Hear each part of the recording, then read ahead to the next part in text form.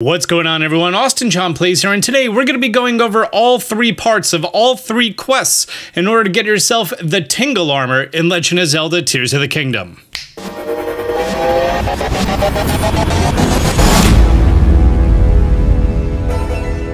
If you saw my video on how to get the Fierce Deity armor, then you may already be familiar with how this quest starts, or you may have completely overlooked it altogether.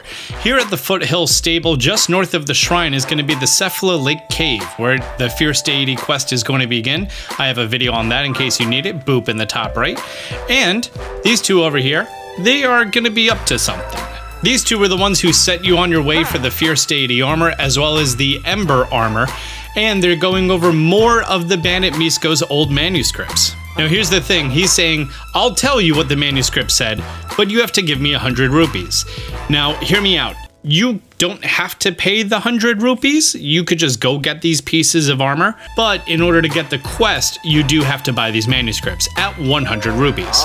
And then there's going to be 3 different manuscripts that you can go ahead and purchase. I'm going to go ahead and purchase all of them, including the Twins Manuscript, the Pirate Manuscript, and lastly, the Heroines Manuscript. To start with the Twins Manuscript. In West Necluda stand twins poised to duel. Each contains a cavern that faces the other. Show the little twin sign to the big twin to open the door to my treasure. Well, here in Necluda, you're going to be seeing the dueling peaks, and this is the location that they're going to be talking about. And if you didn't know, the northern peak is the shorter peak, the southern peak is the taller peak.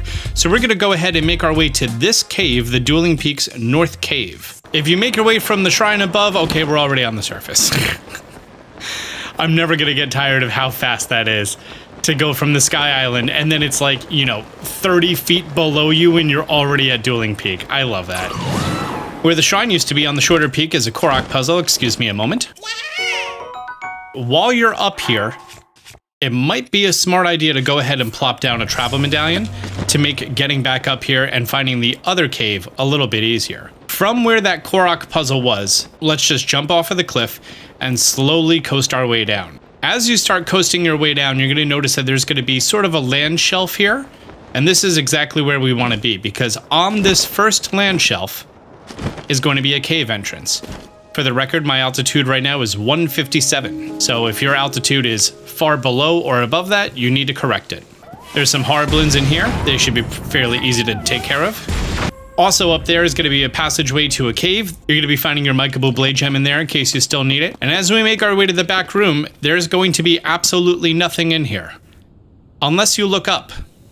Looking up here and using bowling pin numbering system, which seems like the best one to use, these are going to be 3, 5, 7, and 9. Keep in mind, I am facing to the back wall. Now all we need to do is make our way over to the other cave, which is at a much higher altitude. That's the reason I recommended plopping down a travel medallion. Once we're up here, if we look to the Dueling Peaks South Cave, it's going to be right about here, topography-wise. From where I just put that Korok puzzle together and dropped down this travel medallion, you're going to be seeing a land shelf pretty much directly in front of you. This one is much higher up than the first one was.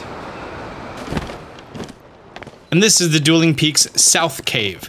We're going to be having a like inside, as well as Misko's treasure banner showing up. And then once we're inside, you're going to once again be seeing pretty much the exact same pattern layout. So using bowling terms, we have 1 already put down. Number 3, we're going to pick this rock up because we don't want it there. Place it right here. Oh, hi, frog. 7. Sorry, I meant we need to pick up the first rock, not leave it there. Yeah. Again, 1, 3, 5, 7, 9. That's the pattern.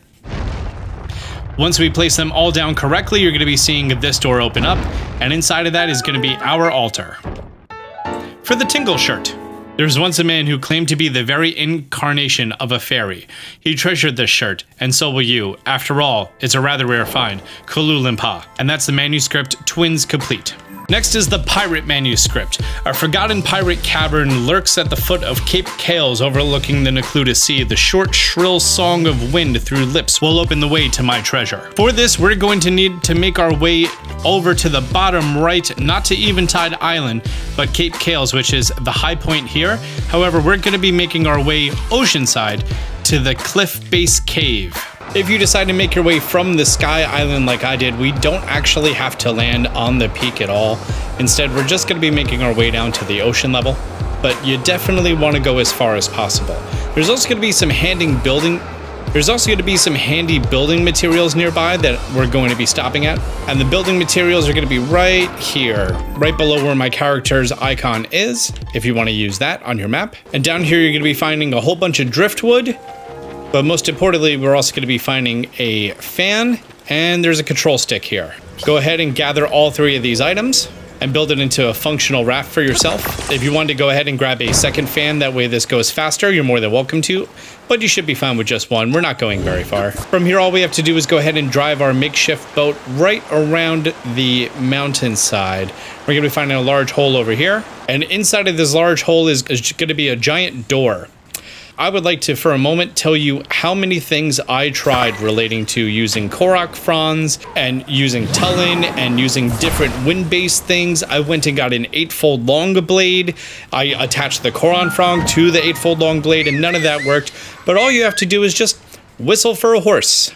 I also thought it had to do with the stalagmites hanging from the ceiling representing teeth. Nope, just whistle. And inside of here, we're going to be finding a pirate's den, which is pretty interesting. But also, you're going to be finding this altar, guarded by this one bokoblin. And inside is not going to be our treasure. Do you know why our treasure's not here? Because those pirates took it. Let's just go ahead, get back on our boat, make our way over to the ship. Now, if you drive your boat all the way to the ship, and then you stand at the very front of your boat, you can go ahead and use Ascend right through the side of the boat and board. Which, as we can see, is going to be three stall bokoblins and 1 stall moblin. Let's go ahead and take out the enemies. That way they aren't going to be bothering us. This guy's also got shock fruit. After all the enemies are taken out, you're going to be seeing a whole bunch of boxes back here. Let's go ahead and smash these up. For some arrows, who doesn't love free arrows? And oh my gosh, inside of here is going to be a chest. I actually didn't know that the chest was here. I just wanted the arrows. And that's going to get us Tingle's tights. Very nice. And the pirate manuscript complete. Are there any other goodies here? Oh, there's another chest up here at the forward side crow's nest.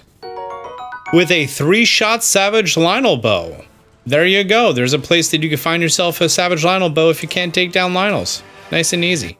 The third and final treasure manuscript is going to say statues of the 8 heroines reside in the desert.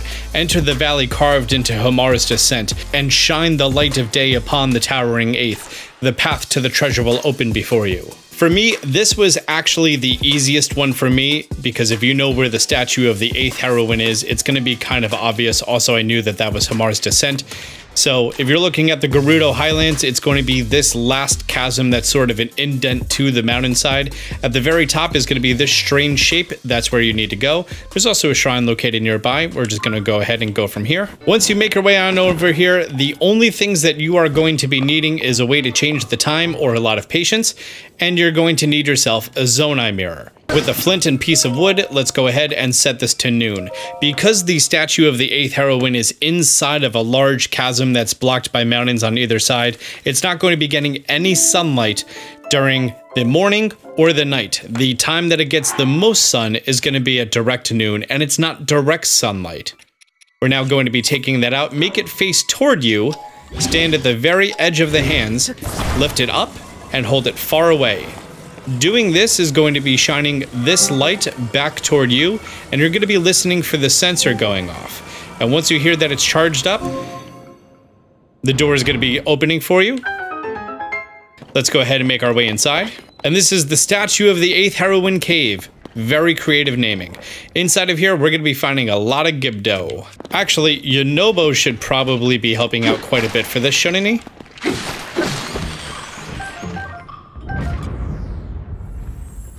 Yonobo, can you come down here, buddy? Can you come down here? I need you down here.